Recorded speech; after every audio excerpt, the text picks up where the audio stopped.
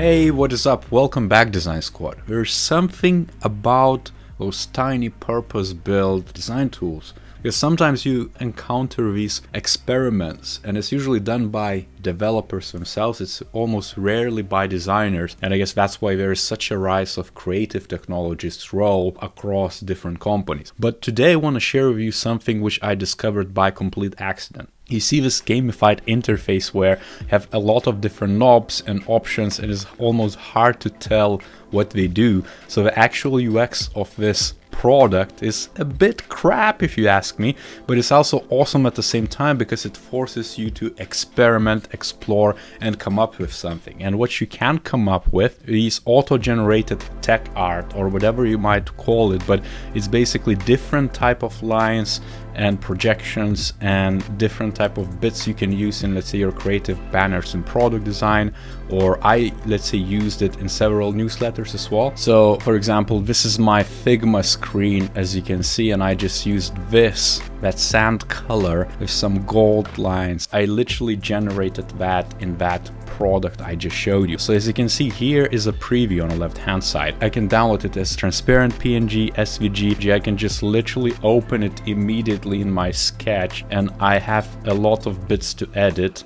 I can reposition it or change colors, disable the fill and things of that nature. I mean, you can make it yours. It's not just a flat image you can apply anywhere, you can actually work with it. And then you also have these themes, so you can switch quickly and come up with something which you like. So for example, if we stick with rainbow, white and rainbow, maybe something like that. There is a lot of different presets here as well, different points in the visualization itself. You can apply the curves, that just makes much more busy. And also splice it and invert it as well, like this, for example. This is pretty damn cool. I'm gonna save this one as well. So let me just play around with the waves here. It's almost like a Joy Division cover 2.0 with some colors applied to that, and some warping as well, some complexity to split the world, as you can see. And if we switch to something like white background or other themes, it just makes it so much more awesome. So there is a whole load of parameters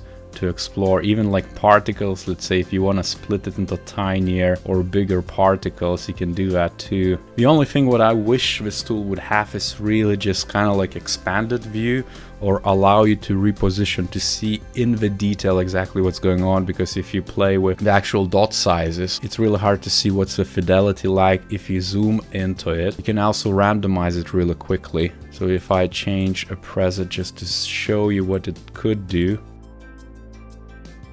if you're quite lazy or you don't want to explore, you can do that too. So just click randomize button and Bob's your uncle. And all of it is quite awesome because you can find use cases to use that in different bits. I would definitely advise you to bookmark it from, UI design perspective, visual design, graphic design, product design perspective, or any other type of thing maker like this. For example, this ring is awesome.